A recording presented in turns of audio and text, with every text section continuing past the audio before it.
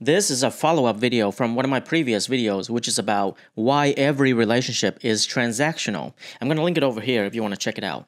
But branching off from that video, I want to talk about a concept that might seem counterintuitive, but is really important to understand if you want to succeed in your relationship. That is, inequality is the foundation of all relationships. Most people believe that relationships are based on equality, but that can't be further from the truth. Here's the thing. When two people enter into a relationship, they do so because they believe that they're getting more than what they're giving up. The value of the transaction is subjective, and it depends on the individual's perception of what they're receiving and what they're giving up. For example, let's say I have this $1 bill and you also have $1 bill, and I ask you, hey, I want to trade my dollar bill for your dollar bill. And you might respond, but why? They're both $1. Then I say, yeah, I know they're both $1, but I want your dollar bill, so let's trade. Now you might be thinking, well, what's wrong with your dollar bill?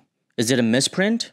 Is it fake? Why do you want my dollar bill? You see, what you're doing here is rationalizing it by putting a difference in value to this transaction in order for it to make sense. And the reason why you're doing this is because if we're not gaining anything from this transaction, then it would be a waste of time for the both of us. We both spend time and energy making this transaction, but at the end of the transaction, we didn't receive any more value. We both still have $1. Do you see what I mean?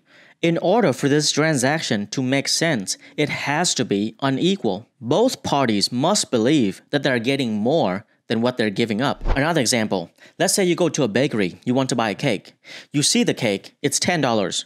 So you give the baker $10 and they give you the cake. At that moment, you're essentially saying, this cake is worth more than $10, so I'm willing to give you just $10 for it. But at the same time, the baker also believes that this cake is worth less than $10.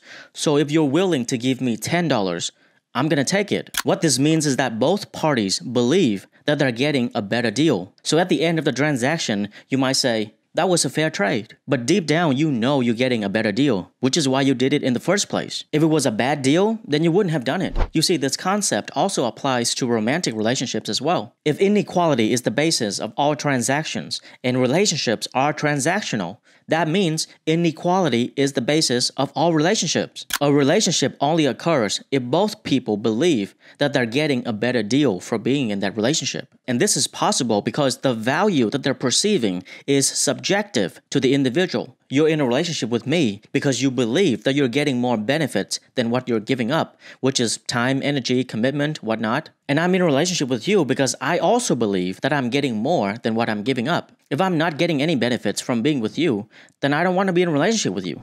Understanding this concept will help you succeed in your relationships because now you know that if you're not providing any values to the other person, don't be surprised if they don't want to be with you. However, remember this.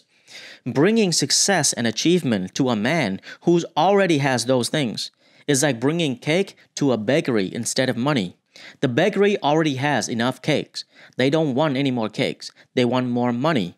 Do you know what I'm saying? If you like this video, I got another one I want you to watch. It's about the psychology behind the phrase, misery loves company. Specifically, I talk about how single women are more likely to recruit other women to be just like them.